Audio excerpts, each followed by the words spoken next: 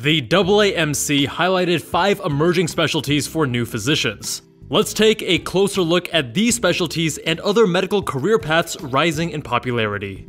Dr. Jubal, MedSchoolInsiders.com. First, we're adding longevity specialists, also known as anti-aging physicians or longevity doctors, to the AAMC's list of emerging specialties. They specialize in longevity medicine, which is all about helping patients maintain or enhance their health and quality of life as they age, as well as preventing or minimizing the effects of age-related diseases. This is often referred to as one's health span, as lifespan does not take into account how many healthy and active years a person has.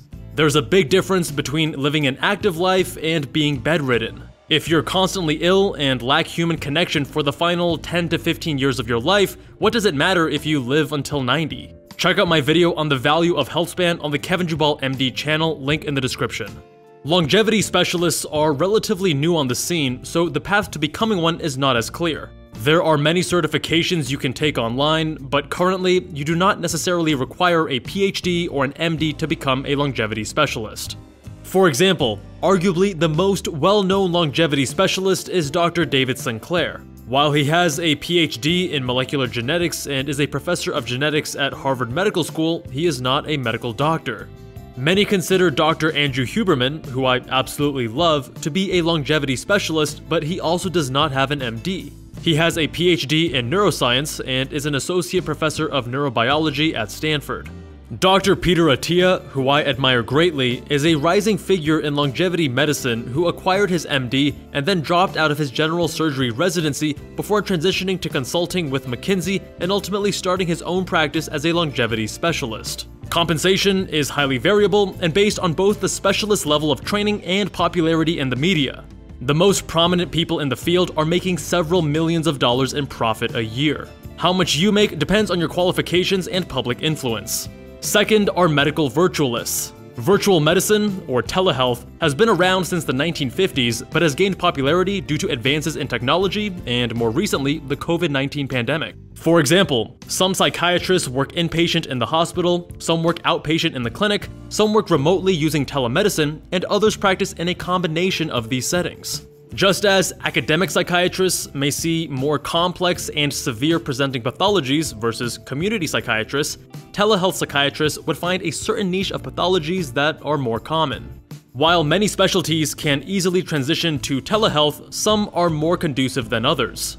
Historically, the most popular specialties include telepsychiatry and teleradiology. With the increasing demand for telehealth, some argue it's time to stop making telehealth a requirement for all physicians and instead train certain physicians to only do telehealth, becoming a virtualist. In fact, some medical schools, like Weill Cornell Medicine, already offer telehealth courses to their medical students. Currently, the easiest path to becoming a virtualist is to pursue a career in psychiatry or radiology, which have clearer remote job opportunities. To become a psychiatrist, you must complete 4 years of residency training. To become a radiologist, you must complete a 5-year residency. Watch our So You Want to Be videos linked in the description for more info about pursuing these specialties. Compensation varies considerably depending on the specialty and the scope of the practice. Radiologists earn about $480,000 a year, and psychiatrists earn around $310,000. The third emerging medical path is Nocturnist. Similar to hospitalists, Nocturnists practice hospital medicine but work overnight shifts. They're responsible for admitting patients who come in at night and managing them until the morning. Like hospitalists, Nocturnists work weekly shifts, meaning they'll work 7 days and then have the next 7 off. As a Nocturnist, you'll have more autonomy than your daytime colleagues since there's less specialist support at night. However, this can make work more challenging as you have to decide whether to proceed without support or wake the specialist on call. Nocturnists also don't have to deal with as many administrative tasks, such as calling insurance agencies and planning for patient discharges. Check out our So You Want to Be episodes on becoming an internal medicine or family medicine doctor, linked below. In terms of compensation, Nocturnists earn $260,000 on average and are usually paid 10 to 15% more than their hospitalist counterparts due to their less desirable working hours. The fourth specialty is cancer immunology. Cancer immunology is the science of using the body's immune response to combat various types of cancer. It is a rapidly growing field of research that could potentially improve outcomes for certain kinds of cancer, such as kidney cancer and melanoma. However, the drugs used in cancer immunology currently cause significant side effects, such as the onset of autoimmune diseases like arthritis, which also require medical attention. The average yearly salary for a cancer immunology researcher is around $100,000. After finishing your training, you can continue doing your research in an academic setting, or you could work at a pharmaceutical company that's developing these new immunotherapies. If you're interested in treating patients, you can become a cancer immunologist after finishing a rheumatology or allergy immunology fellowship. To become a rheumatologist, you must complete 3 years of internal medicine residency followed by 2 years of rheumatology. To become an immunologist, you must complete 3 years of internal medicine or pediatrics residency followed by 2 years of fellowship training. Alternatively, you could pursue a 3-year combined rheumatology and immunology fellowship. We've covered how to become a rheumatologist and how to become an allergy immunologist in our So You Want to Be series linked below. In terms of compensation, the average salary for clinicians is much higher, with rheumatologists and immunologists both earning around $280,000 a year. Fifth, we have clinical informaticians. Clinical informatics, also known as health or biomedical informatics, is an interdisciplinary field that combines medicine, information science, and computer science. The main role of informatics in healthcare is to optimize patient data for physicians and patients to help guide clinical practice. As a clinical informatician, you'll act as a middleman between clinicians and IT companies working to optimize these databases. You can also take on more administrative roles like Chief Medical Information Officer or Chief Health Information Officer, where you will supervise the IT team. Some opportunities are fully remote, whereas others require you to maintain some clinical duties. There are 2 paths to becoming a board-certified clinical informatician. The first is the practice pathway and the other is the fellowship pathway. There are 2 possible tracks in the practice pathway. The first requires you to practice for 3 years in a clinical informatics setting where you will spend most of your time practicing medicine with some clinical informatics responsibility. The second is pursuing a master's or PhD in informatics. The fellowship pathway is much simpler. After finishing your primary residency, you can pursue a 2-year fellowship.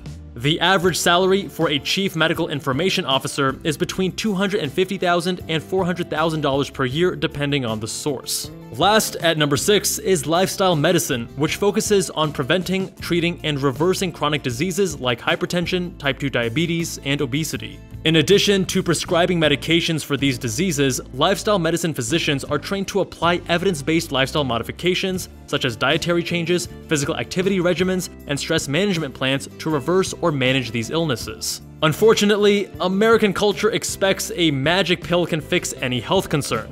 But more and more doctors are emphasizing how changes to a patient's lifestyle can both be an effective form of treatment and prevent illnesses before they occur. Recently, the American Board of Lifestyle Medicine began offering certification in the field of lifestyle medicine. Lifestyle medicine physicians often incorporate their training into their clinical practice. As a lifestyle medicine specialist, you will help your patients see the importance and value of making positive lifestyle changes that will enhance their health and well-being rather than only treating their illnesses with medication.